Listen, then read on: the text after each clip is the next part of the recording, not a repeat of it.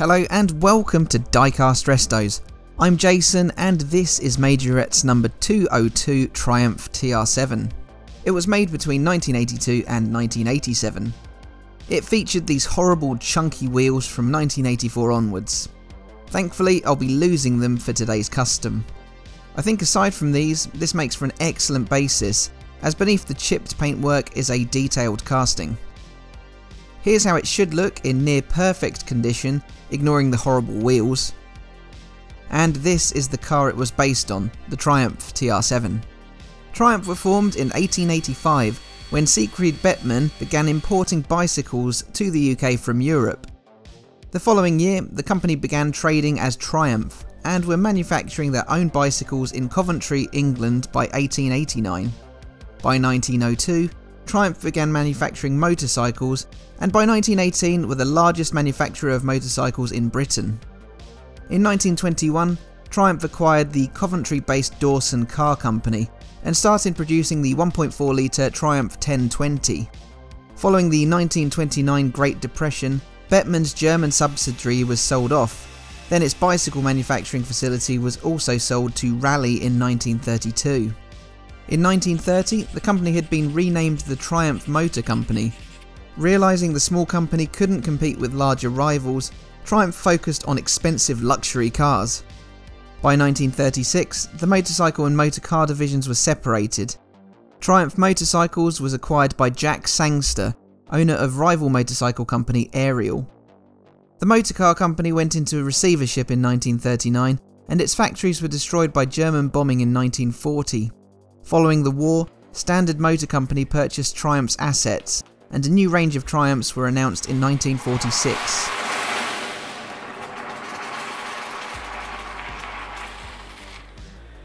While the Standard name was applied to the company's road cars, sports cars were adorned with the Triumph badge. The TR2 was unveiled in 1953, a 2-litre roadster to replace the Triumph Roadster. The TR1 had been a 1952 one-off prototype, hence the jump in nomenclature. The TR3 was a 1955 evolution of the model, which remained in production until 1962. In 1960, Standard Triumph was bought up by Leyland Motors. Then in 1961, the Giovanni Michelotti designed TR4 was unveiled. This used the chassis and drivetrain of the previous TR cars. The cars had suffered with a harsh ride quality, and so in 1965 the TR4A appeared, which had independent rear suspension. The 1967-68 TR5 was again visually similar to its predecessors, but had an improved 2.5 litre straight 6 on the former standard 2.1 litre inline 4. In the US, the TR5 was sold as the TR250.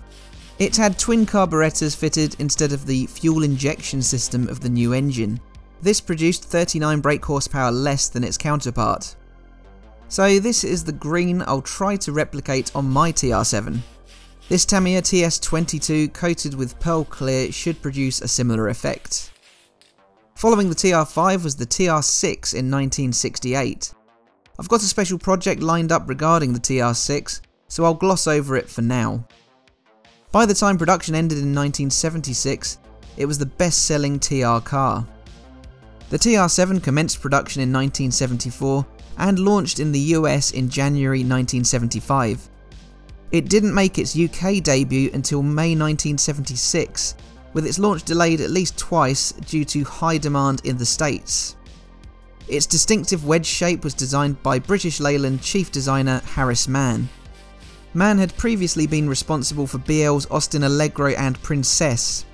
Both cars had been bastardised by British Leyland management, intent on cost cutting, and so the final cars bore little resemblance to his original designs. The TR7 though was almost identical to Mann's early concepts. It was powered by Triumph's 2-litre slant 4 engine. After 1977, it had a red or green tartan check interior with matching door cards, while wheel trims were upgraded to a style not dissimilar to these. Other changes included the replacement of the nose-mounted badge to a larger Triumph laurel wreath emblem. A V8 version of the TR7 was developed and found its way into production by the cash-strapped BL in 1978. Instead of the weighty Triumph V8 as used in the Stag, it employed the use of BL stablemate Rover's famous V8. It was called the TR8, and following the 1979 Michelotti designed convertible TR7, nearly all TR8s thereafter were sold as convertibles. Here I'm sizing up my own recreation of the Triumph wreath, which once printed onto decal paper can be affixed to my custom. A total of 115,000 TR7s were built, including 28,864 convertibles, and there were 2,800 TR8s made. The TR7 was given a vote of confidence by the BL board in 1980 when they killed off the MGB due to the perception it was cannibalising TR7 sales. Just a quick word here about the pen I'm using. It's a replacement to the Sharpie that I'd usually use for this job, as suggested by a viewer in the comments. This is a 0.7mm Artistro paint pen, and it's a huge improvement. I've used the same sized Uniposca paint pens for some time, but the black has a matte finish. As you can see here, this Artistro pen has a suitably glossy sheen. But anyway, back to the TR7. The rationalisation of BL's lineup failed to improve the sales of the car, and so in 1981 it was discontinued. It marked the end of sports car production for the Triumph marque. The brand continued until 1984, with the Triumph Acclaim its only offering. This was essentially a Honda Ballad, or Honda Civic Sedan as it would have been called in the US, that was made under licence in the UK. Since 1982, BL's car division had been renamed the Austin Rover Group, and the Morris marque disappeared alongside Triumph in 1984. The Triumph trademark is now owned by BMW after they retained it following their 1994 purchase of the Rover Group. But now let's turn our attention away from the long and confusing history of British Leyland and its associated defunct brands. I didn't particularly like the garish yellow interior piece, so I painted it black and then needed to sort the rear light clusters. I coated them in chrome pen, and I continue to use my Sharpie over this.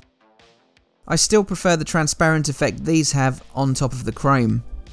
I also thought the Artistro red was a bit too vibrant for the side reflectors, but hopefully some of this Citadel gloss will help tone it down.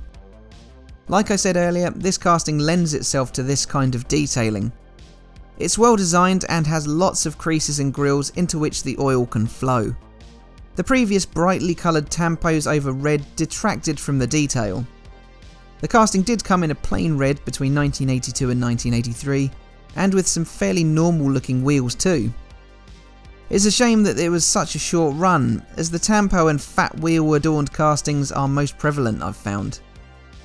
I'm on to my finishing touches now, as the black plastic bumpers are brushed with Citadel, which acts as a back to black polish you might have used on your real car plastics. And so on to reassembly. I've polished and detailed the window piece with windshield wipers and a rear view mirror. The black interior piece goes in after this, and then the wheels stand on top of the supports, no suspension on this model. Lastly, the plastic base is fitted, pushed down and then secured with an M2 screw. Now this is what my Majorette Triumph TR7 started off looking like. It was a really grubby example. A little bit dirt covered, fairly significantly scratched, and with the chunky tyres fitted, it didn't have much going for it. It was a toss up between this and a Corgi Junior's TR7. This is a much better recreation, improved with opening doors, and will be even better with some custom wheels fitted to it. So this is how it now looks. It's really vibrant in its new coat of green. I love the oversized Triumph Laurel as seen on some of the real TR7s. The wheels are as close as I could get to the late 70s revision style, but I really think these suit. That said, anything is an improvement over what it came with. The casting lines lend themselves nicely to some Citadel gloss to highlight the grooves. I'm also really pleased with the black Sharpie substitution to the Artistro paint pens.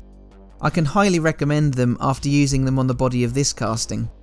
So let me know your thoughts on this custom restoration in the comments. If you haven't yet, please consider subscribing. Over half of my viewers haven't, One quick click helps support the channel immensely. Thanks to those who already have, and in particular my supporters on Patreon. Links to join them are at the end of the video, but all that leaves me to say is thanks for watching, and I'll see you again for the next one. Bye for now.